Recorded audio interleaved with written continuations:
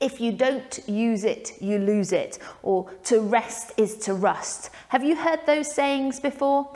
The same is true for horses as well as people. It's important to take all of our joints through a full range of movement on a regular basis to help maintain joint mobility and health. And this is a principle that we can use with horses in the therapy work that we do. However, it's important in order to be able to take a joint through a full range of movement, first of all, we need to know what the anatomical normal range of movement is for every single joint in the horse's body. And this is something that we will look at on this CPD course for professional therapists. In order to move each joint, we need to know what is the anatomical normal range of movement.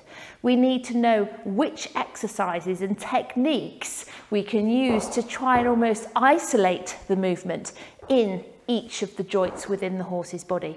And we need to know that before we can then start to look at variations between different horses and know when something has got a reduced range of movement. But the thing is, joint movement isn't just about moving the joint. It also affects the joint capsules, tendons, ligaments, muscles and fascia. So on this course, we'll be looking at, yes, joint mobilisations for all the joints within the horse's body, but actually these could be used as tests as well as therapeutic exercises, and tests both for the joints and for the soft tissue structures as well.